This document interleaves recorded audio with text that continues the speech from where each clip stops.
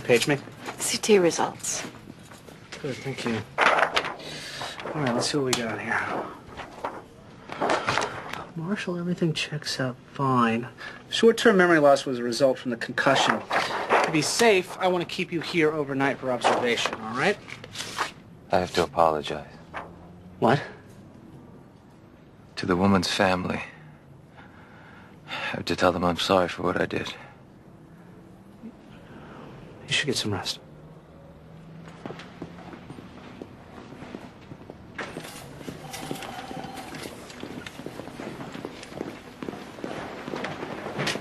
I never should have told you about George. No, it's fine. I'm glad I know about him and the vet. You really get around. What did you just say to me? It's unforgivable. I don't remember ever asking you to forgive me. So was the knitting a phase? Who's next? Alex? Because I hear he likes to sleep around. You two have that in common. You don't get to call me a whore. When I met you, I thought I had found the person that I was going to spend the rest of my life with.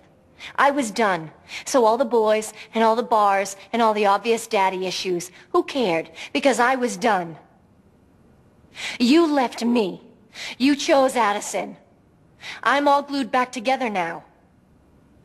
I make no apologies for how I chose to repair what you broke. You don't get to call me a whore.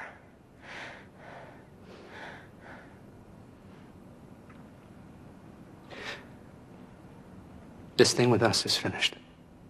It's over. Finally. Yeah, it's done. It is done.